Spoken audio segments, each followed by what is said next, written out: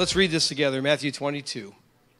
And Jesus said to him, you shall love the Lord your God with all your heart, with all your soul, and with all your mind. This is the first and great commandment. And the second is like it, you shall love your neighbor as yourself. Let's pray. Today, Father, I ask you to do what only you can do, Holy Spirit, to come and to teach every single person what you have for them today. Go beyond what I can do as a teacher. We need your help, so when we leave here today, we would have an understanding of what love looks like and what that means in relationships, every person that we come in contact with. In Jesus' name we pray, amen. Amen. And so for several weeks, we've been talking about love and understanding that Jesus was emphasizing in a very strong way here that love really manifests through relationships. You ever find that out? You need to have relationships in life, and whether or not you're walking in love really starts to be demonstrated in those relationships. We found out it's never wrong to love. It's never out of order to love. You do not compromise when you love, and you never lower your standards when you love. And so many times in relationships, especially close ones, we can get hurt along the way, and we feel like, man, I don't know if I can do this love anymore. Well, we need God's help, and we need to ask him to help us so we can love the same way that he loves us. And that may seem impossible, but even though it's impossible with men, all things, somebody say all things, is possible with God. Read this with me, if you will, 1 Corinthians 13. Love suffers long and is kind. Love does not envy. Love does not parade itself. It's not puffed up, nor does it behave rudely, does not seek its own, is not provoked, thinks no evil, does not rejoice in iniquity, but rejoices in the truth, bears all things, believes all things, hopes all things, endures all things. Love never fails. Say that with me. Say love. Say never fails. And so we see here that really God is showing us that we can love. And we found out last week that love is not an emotion, all right? It's not a feeling. It's a choice. Say choices. You choose to love. And God asks us to choose to love the same way that he loves us. This morning, for the next few moments, what I want to talk about is a topic that I believe touches every one of us in some form or another, and that's about how to love in marriage. How to love in marriage. Because marriage was God's idea. And you may be here this morning and maybe you're single, but statistics prove that 75% of adults at some point in their life will get married. And so this applies to most of us. If not, it certainly will help you, I believe, even in your interpersonal relationships with people of the opposite sex, understanding how to respect people, how to love people, but certainly in marriage, it's extremely important. Because marriage was God's idea. First book of the Bible, you see a man and a woman coming together in marriage. In the very last book of the Bible, it speaks of another marriage, which is called the marriage supper of the Lamb. And the Bible is very specific that marriage is a reflection, with a husband and wife, is a reflection or a picture of Christ's love for his church. Healthy marriages, I believe, are still one of the main ways that God builds his church and intends for strong families to reach out and to influence the world around us. Malachi 2, it says this, but did he not make them one, having a remnant of the Spirit? And why one? He seeks godly offspring. Therefore, take heed to your spirit, and let none deal treacherously with the wife of his youth. For the Lord God of Israel says that he hates divorce, for it covers one's garments with violence, says the Lord of hosts. Therefore, take heed to your spirit that you do not deal treacherously. And someone may read this passage of scriptures here where it says that God hates divorce. But let me say this, God does hate divorce, but he does not hate the divorcee. He loves people who have been through divorce, and he wants to help them to either get back into that relationship. In some cases, it is possible, or to be married again if they so choose to, and to have a healthy marriage. But listen, even if we choose to marry after having a failed marriage, if we don't apply God's principles, we're going to end up the same place we did with that first relationship. And so it's really important that we realize that God hates divorce. Why? Because it destroys family. And you may think, well, that's the unpardonable sin. I know before I came to Christ, I had heard just enough religion and in my own idea because I was married before I was saved in a failed marriage. I thought for sure because I was divorced, I was going to hell, and I was convinced of it till I found the truth. But the truth is, there's a lot of things the Bible says that God hates.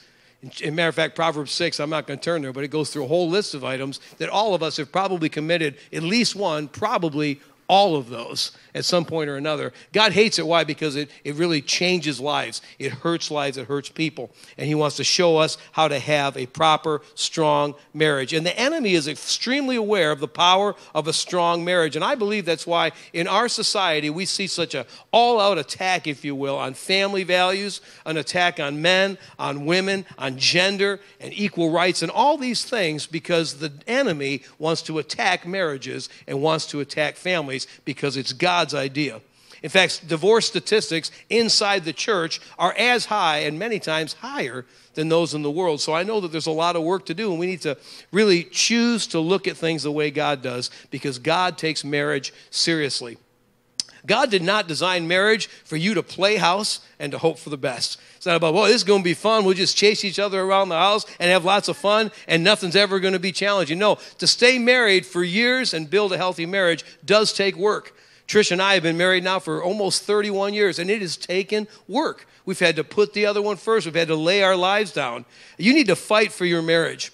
It's worth the battle. In fact, let me say this to you single people. Fight for the marriage God has for you. Keep yourself pure. Become the person that you're looking for. So many times we're looking for Mr. Right or Mrs. Right. Become that person, and God is going to set you up to be able to have a successful marriage. Get in relationship with him, pursue him, serve in the body of Christ, and allow God to bring you your mate. If you're married, stay married. We need to believe that divorce is not even an option. It's worth every battle. And I believe that even outside of adultery, physical abuse, or abandonment, you and I are called to stick it out. And I already mentioned just a few moments ago, I think in some of those cases, if there's repentance, if there's forgiveness, if healing can come, then you can have a successful marriage. I've seen people that have gone through adultery and physical abuse and things like that, and both allowed Christ to touch them and have stronger marriages today. That may not be your case, but it could very well be your case. Say love. Say never fails. And we need to trust God. Genesis 23, it says this, Then Abraham stood up and bowed himself to the people of the land, the sons of Heth. And he spoke to them, saying, If it is your wish that I bury my dead out of my sight, hear me and meet with Ephron, the son of Zohar, for me, that he may give me the cave of Machpelah, which he has, which is at the end of his field. Let him give it to me at full price as property for a burial place among you. So that Machpelah literally means double or couples. And not only was Abraham and Sarah buried there, but Isaac was buried there, Rebekah was buried there, Jacob was buried there, Leah was buried there. It's the cave of doubles or couples, if you will. And I believe that if we're going to have marriages and end up in the cave of couples at the end of our marriage, then we need to look at God's view of marriage and how to have a healthy one. I already mentioned earlier that Adam and Eve were the first married couple in the Bible. So let's turn there, Genesis chapter 2. And the Lord God said, It is not good that man should be alone. I will make him a helper comparable to him. And all the single men said, You're right. It's not good to be alone. It's not. Looking for the right woman. Like I said, you become the right man and you'll find that right woman. But it says here that it's not good for man to be alone. New Living Translation says, someone just right for him. King James Version says, help meet. Someone to come to help you out. How many know men need all the help they can get? Do you ever find that out? Guys, we need help. So God brings a woman to help you in life, to be your helper, to pick up the slack, to help you become all that you can be, because you need help. Genesis 2:23, and Adam said, This is now bone of my bones and flesh of my flesh. She shall be called woman because she was taken out of man. I want to say a couple of things here, and this may not be real popular in our society. I get that. But like I said, I believe marriage is under attack. Gender is under attack. Our identity is under attack. Families are under attack. But you notice it says here that he gave him a woman. He didn't give Adam another man. And if you struggle with homosexuality, please hear me out. God has a better plan for you. And I know some people don't want to hear that, but listen, God forgives us when we sin. And I'm not saying homosexuality is worse than any other sin. We've all sinned and fall short of the glory of God. But listen, there's a better way. And God can help you to overcome that temptation. We all face temptations in some way or another when it comes to sex and sexual relationships.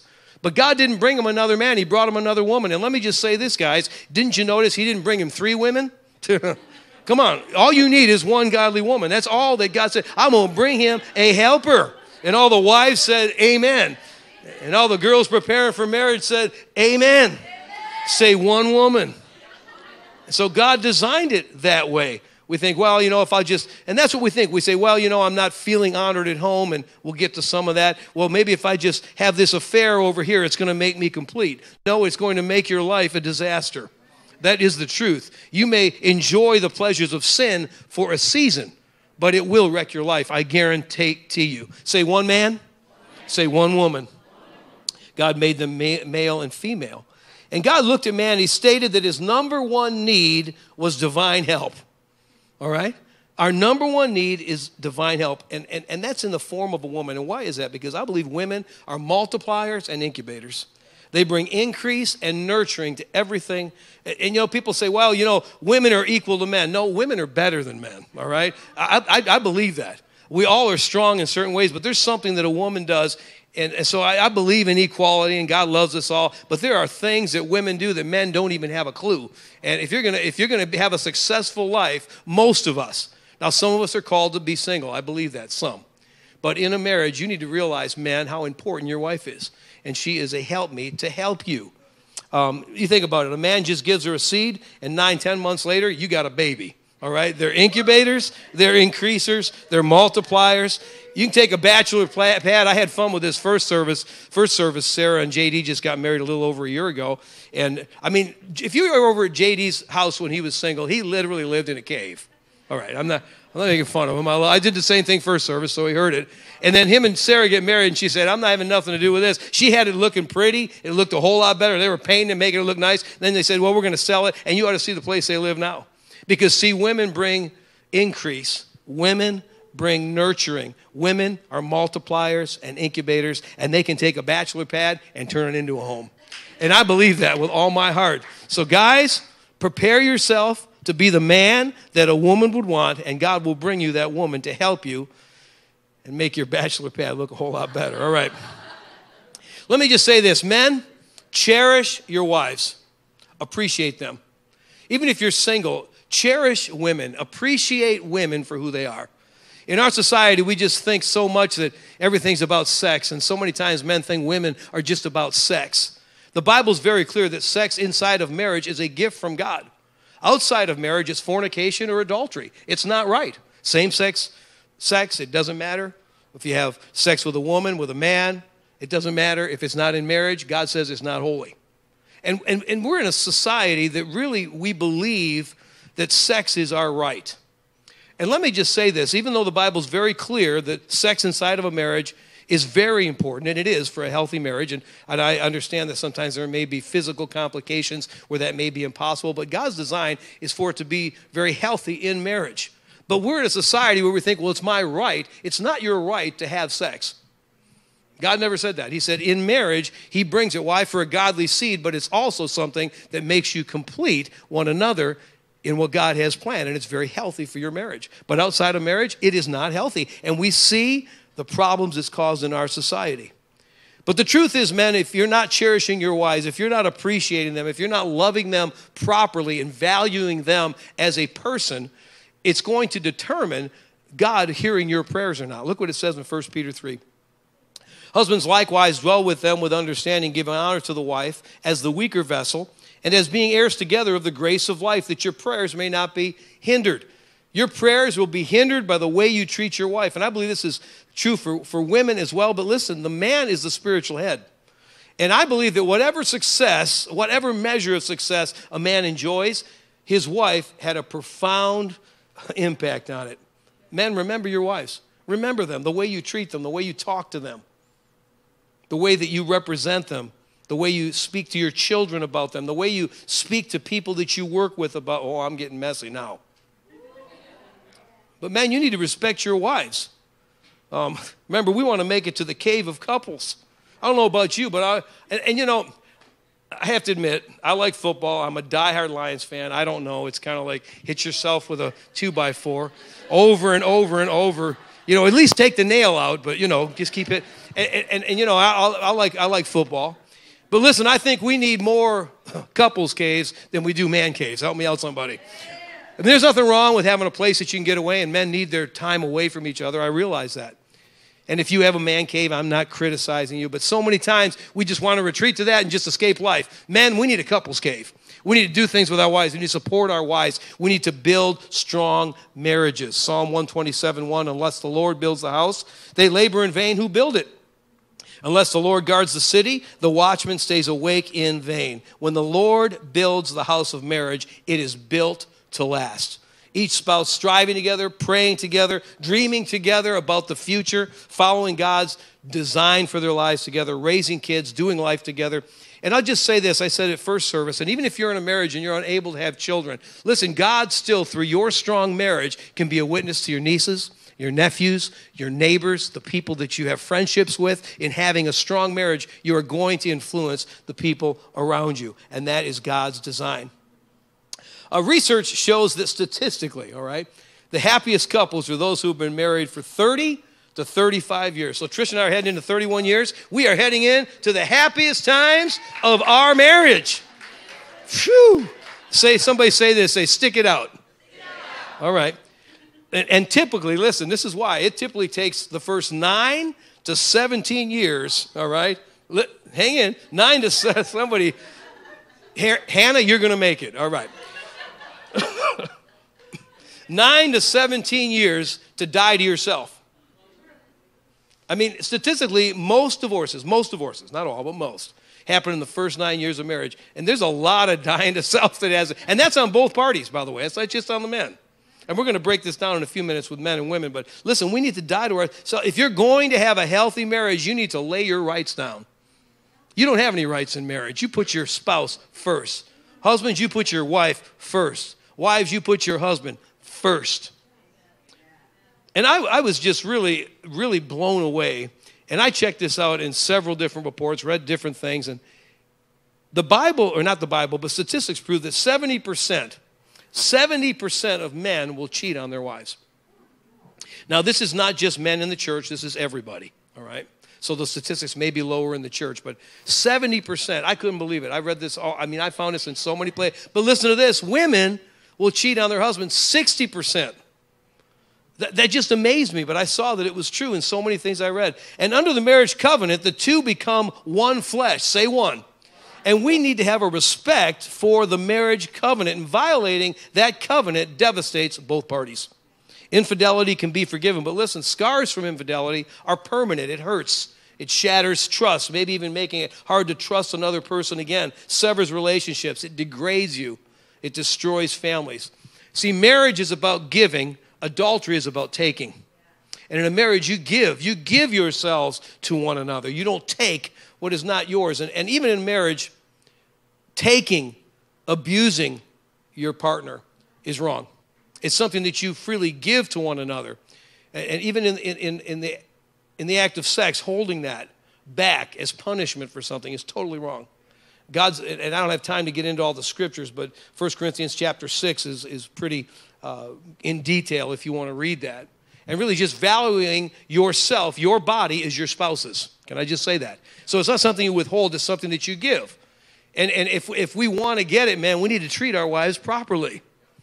Okay, that is not like all she is. And in our society, men in particular, women as well, but men in particular, look at the opposite sex, women, as sex objects. Understand, it's kind of like, hey, my eyes are up here. My eyes are up here. All right. Some of you got that. All right. The rest of you are so doggone holy, you didn't get that. But we're in a society where we're bombarded with that stuff. Women have value. Marriage is about giving. Adultery is about taking. And that's why adultery is sin. And let me just say this. If there's been infidelity in your marriage, it will take work. But I believe that a crisis could turn into an opportunity. I think I already said this, but I have known people that have taken an adulterous affair in a relationship and chosen to forgive. And it will take work, all right, to take some counseling, some prayer, getting with a pastor or a leader or somebody and working through some forgiveness issues and learning to trust all over again. But if you've been in a relationship like that, would you consider maybe remarrying that person? Maybe saying, we're done, we're going to start over? Or maybe you've been divorced. Maybe would you consider remarrying that person? I know that isn't going to work in every case, but listen, I believe it is a testimony. Listen, anybody can get a divorce. And some of us have been divorced, and God doesn't hate you because you're divorced, and God will give you another chance. But understand, it is worth the work if it's something you can do. If you're in your second marriage or even your third marriage, stay married, all right? You say, well, I'm just waiting for that perfect spouse. You've got them right now, all right? Whoever you're married to, you stay married to them. And outside of adultery or something, abuse, I understand that. But stay married. Many couples work through difficulties and end up having very strong marriages. All right. Because statistics are so high with affairs, I want to teach you over the next few moments how to affair-proof your marriage. And you should take notes whether you're married or going to get married. This will help you a whole lot. Even if you're going to stay single, you got to control your thoughts. And so this is important. So number one, if you're going to affair-proof your life, if you're going to affair-proof your marriage, you need to get it out of your head. Matthew 5:29. If your right eye causes you to sin, pluck it out and cast it from you. For it's more profitable for you than one of your members perish than for your whole body to be cast into hell. Now, Jesus wasn't saying literally pluck your eye out and throw it. He said you need to take authority over the things that you're looking at and whatever you need to do. See, the temptation to cheat begins with just one thought. Jesus was talking about the lust of the eyes and controlling it. Are you willing to pluck out that wandering eye? Are you willing to cancel your subscription to Playboy? Are you ready to get rid of certain channels on TV? Listen, I think some even TV shows that people will think are just harmless.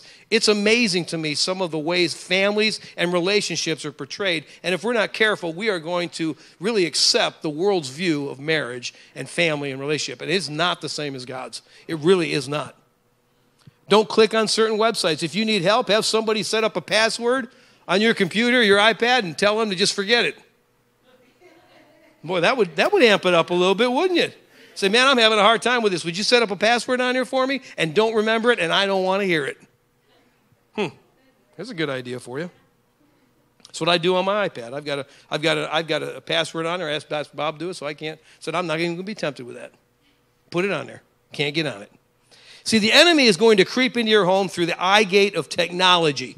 And adultery will always begin with your thoughts. Watch your words and the things that you look at because they're going to become your thoughts. And what happens is thoughts become your actions. Actions become habits. Habits become character. And character is what influences your destiny, the outcome in your life. So building good character, people want to know, well, how do I have a successful life? Build your character one day at a time, one thought at a time. 1 week at a time, 1 year at a time. Listen, it's a lifelong plan to build your character, and then you can have a healthy marriage, a healthy family.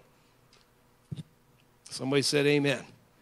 Number 2, respect one another. And I don't have time this morning, but if you want to read it, Ephesians chapter 5, verses 21 through 33 roughly, really talk about how to be a good husband, how to be a good wife, and the example that's used is Christ and his church.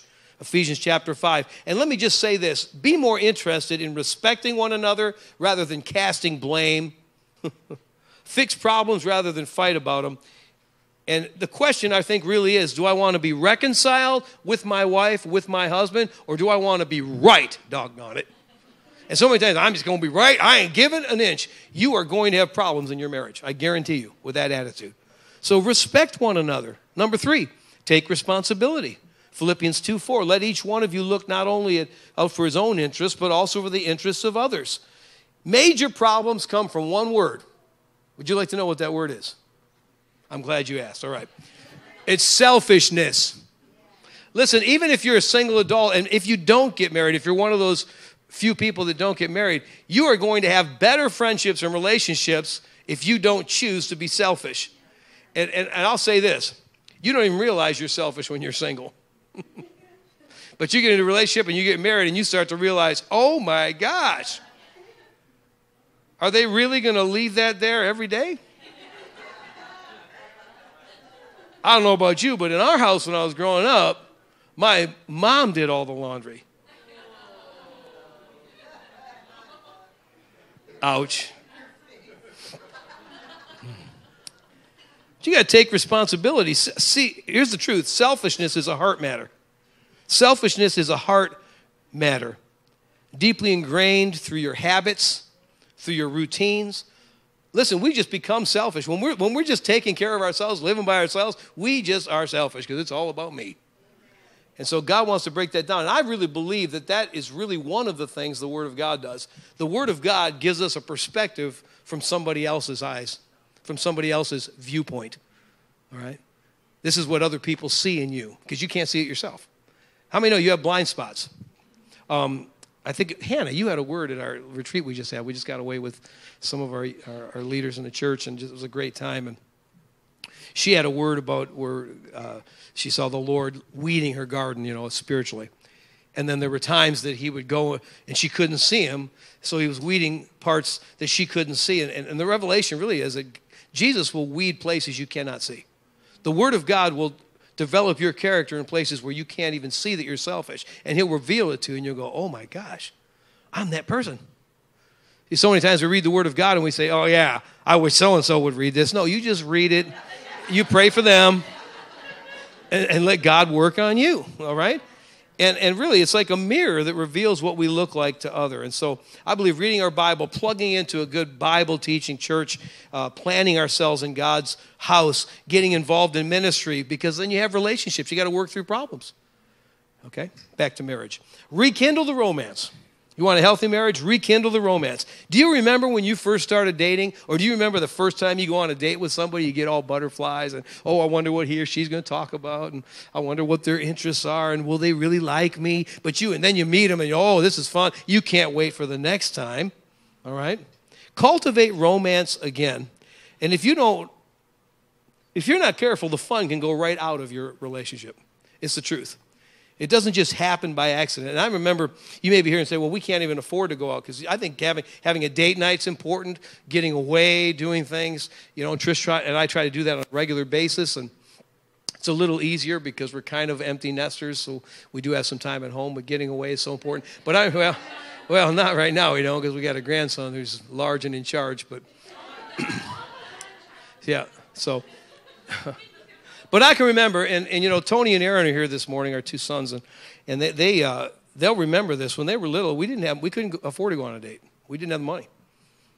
And so Trish was so creative, and it's worked out well. And they all know, we'd be like, and they were little, and I know how little kids are, and if you have little kids, we say, okay, you guys are going to have to stay in your room. We have a date tonight. We make a big deal out of it. And Trish would get candles and light the candles. They'd get their dinner, and then we'd have our dinner. And they'd be peeking out of the room, But they learned, listen, they learned to let us have that.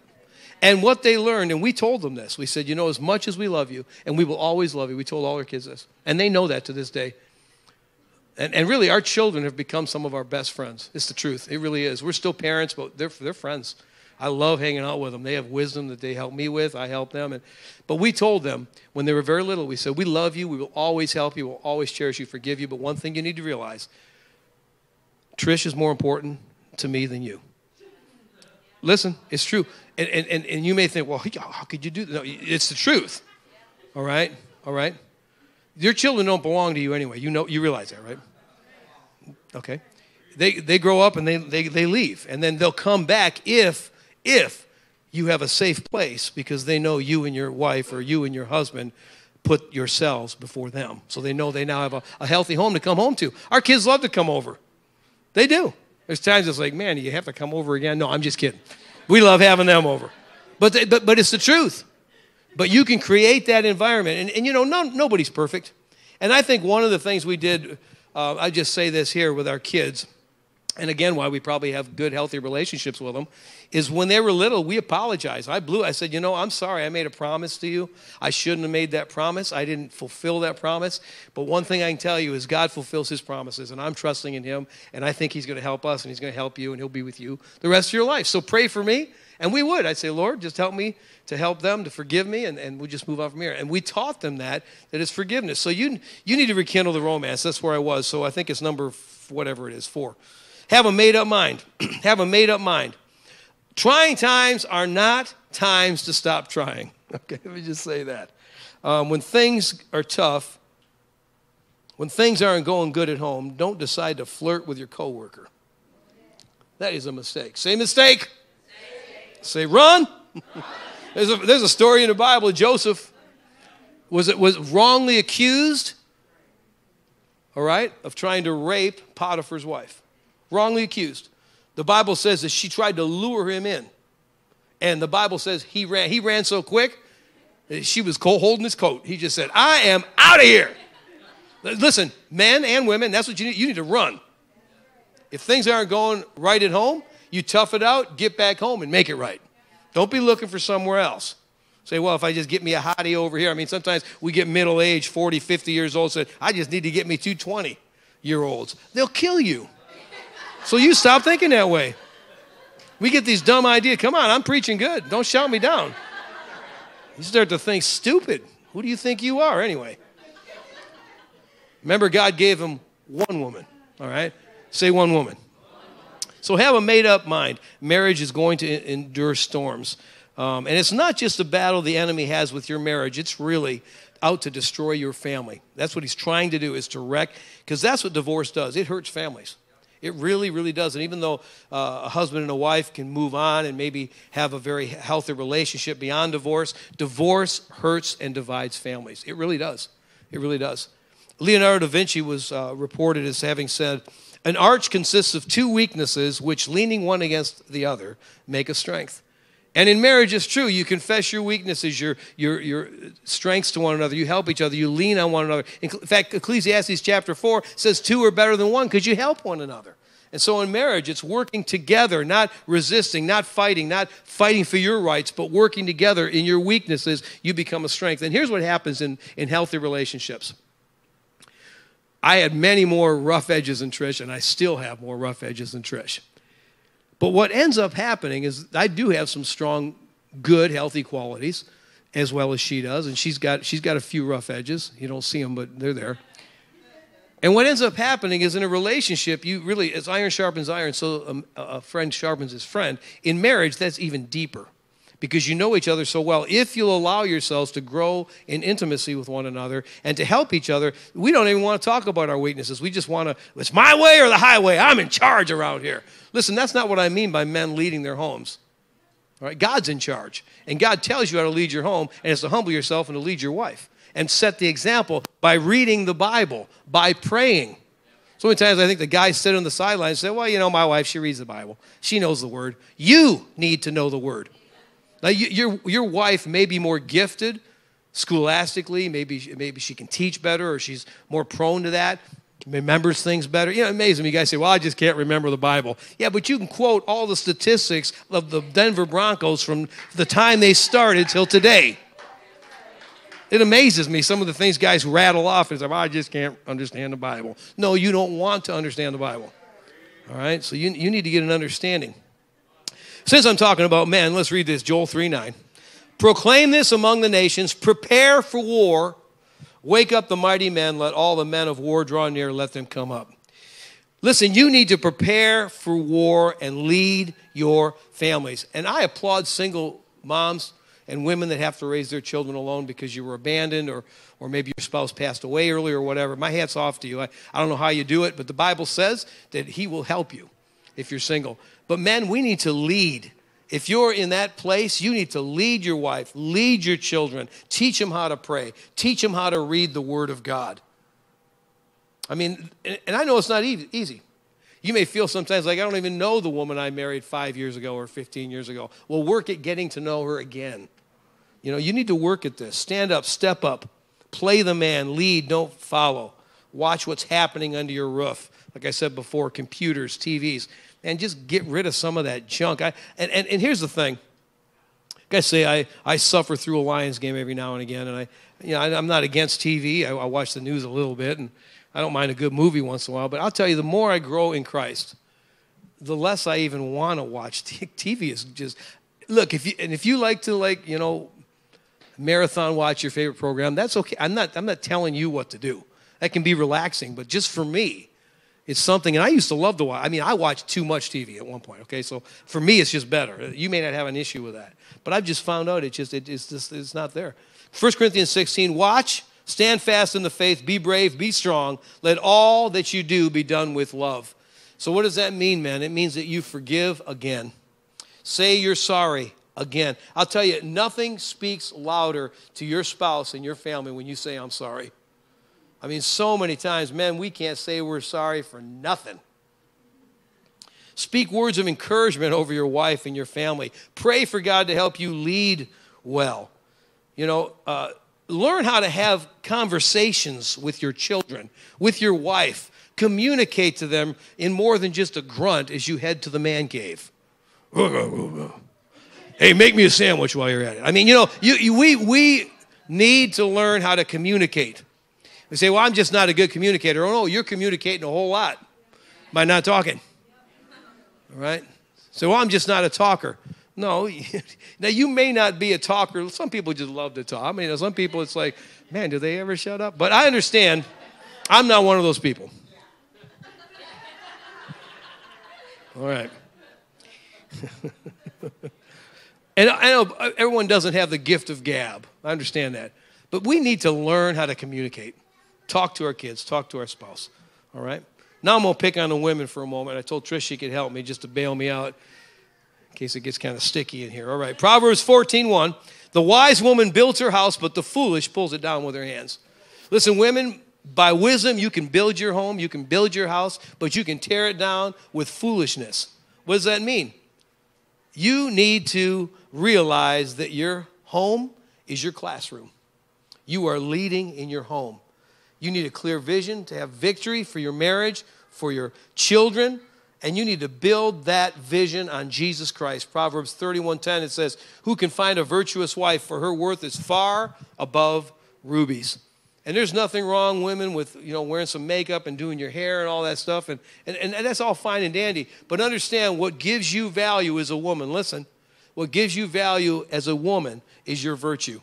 The character that God is building on the inside. When rough times come, are you grounded in the Word of God? Or when rough times come and it's look like it's going to be hard to pay the bills, you just say, I told you not to buy that. You should have listened to what I told you to do. And that's when he goes, I'm going to the man cave. Ugh.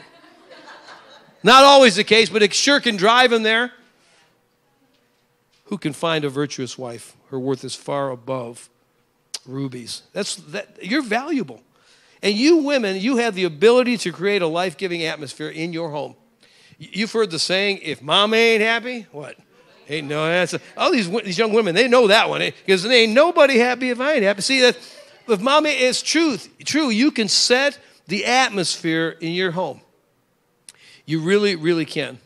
And I know you may be in that season of diapers and you don't get enough sleep. Or you might be in your marriage and some years have passed and you're like, you lost that love and feeling. Oh, that love. Love is not a feeling, y'all. It's a choice. All right? So you may not feel like it, and I know it's hard sometimes, but remember, you, women, you are the doorway to your spiritual life and marriage. That's what the Bible says. Proverbs 21, better to dwell in a corner of a housetop than a house shared with a contentious woman. What's a contentious woman? That's a nag. All right? That's what that is. All right. Proverbs 27, move along before I get into trouble. A quarrelsome wife is like the dripping of a leaky roof in a rainstorm. Restraining her is like restraining the wind or grasping oil with the hand. What does that mean? Stop tearing your husband down. Stop complaining. Quit being negative. Build up your home. Proverbs 31, she opens her mouth with wisdom, and on her tongue is the law of kindness. See, a kind word, I believe, will go further than one spoken in haste and anger. We said last week, once you speak that word, that's it. I realize there's forgiveness. We're learning about that. But you only have one chance. That word, you have planted that seed. Even if the person forgives you, they remember that seed you planted. And out of the abundance of the heart, the mouth speaks. And we all say things we shouldn't say from one time to another. But use your words to produce happiness in your home. When was the last time you told your husband he was a good man? Or when was the last time you thanked him for doing something? When was the last time you cut him some slack instead of saying, are you ever going to take out that trash? This is not, I mean, you need to say you're sorry once in a while. Say you were wrong once in a while. Ask your husband to forgive you. Say you need help. I'm going to have the worship team come back up here. We got a few minutes. I may go a little bit long, but stick with me. It's important. Let me just end with this. There's a story in the Bible, 2 Samuel 3. And it's just a short little story you might miss if you don't pay attention to it. And it's a story of a woman who's named Rizpah. And she had 3 sons, and her 3 sons were taken captive and killed by the Gibeonites, their enemies, and then hung up out in the forest for the wild animals and the vultures to come and just pick their way at them. She found out where they were, and the Bible says that Rizpah went and she camped there for 3 months. She camped there, and the Bible says she fought off the vultures. She fought off the wolves. She fought them. And the word came to the king, King David. Came to the king, and he sent aid to her, and the Bible says that he took those bodies down and gave them a proper burial. So what am I saying? Whatever's left of your family, your marriage, fight for it. Don't let the vultures tear away your marriage. It is worth the fight. This goes to men and women both. Don't allow the enemy to put fear in your life. Don't allow the enemy to tell you to give up. Fight for what's left. If she could fight for the bodies of her 3 sons to give them a proper burial, we can fight for what's left of our marriage. We can fight for what's left of our family. And if you failed, God forgives you, but start today learning how to embrace God's principles to have a healthy marriage tomorrow. Amen? All right, we've set up communion today. Man, I feel like I just went through that fast. But next week, Pastor Dan and Emily Klotz are here from Cadillac, and they got a word for our congregation. They're fired up about it. I can't wait to have them here. And I didn't really want to go into this the week after that they're here, 2 weeks from today. So I wanted to get this in today. But and if you want more help with marriage, we can recommend some books and things. But listen, it's always worth the fight. Now, we've been teaching on this topic of love, and we're going to continue for a few weeks, even after Dan and Emily are here. But before we receive communion, I'm going to have the ushers in just a moment pass it around, and just go ahead and take it. And as you're worshiping, take it with your family, pray with the people you're sitting by or whatever. But here's what I want us to focus on. Jesus said this. He said, however often you do this, remember me. Remember me. And people have really tied all kinds of religious ideas to communion, that you have to be a member of the church or so have you. And there is no teaching like that in the Bible. The Bible is very clear to just remember Jesus. On the night he was betrayed, he took the bread. He said, this is my body. It's broken for you.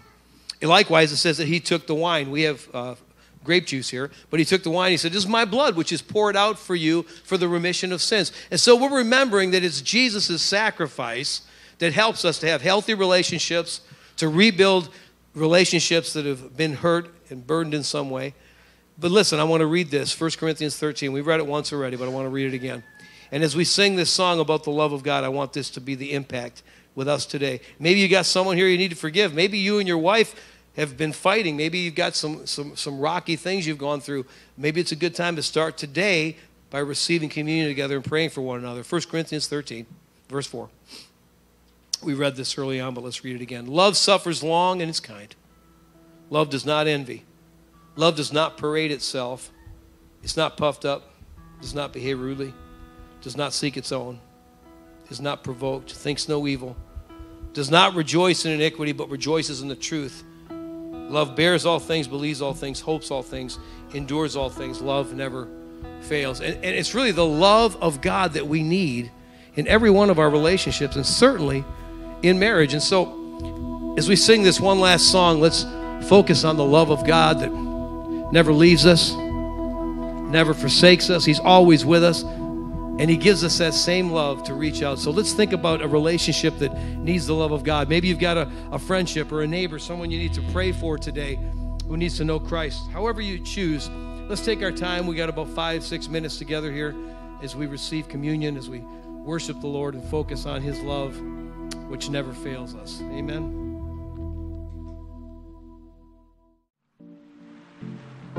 We're so glad you stopped by the website today. We pray the teaching you just listened to impacts you in a way that helps you on your spiritual journey. Please take time to check out the rest of the website. It is full of information about our church, as well as resources to help you in your walk with Christ. If you have not already attended one of our worship services, we hope you make time to visit us in the near future. Everything we do here is designed with you in mind. The Bible says your real life is found in a personal relationship with Jesus Christ. All of our activities point to one thing, our mission statement. Real people living real life with a real God who has the answers.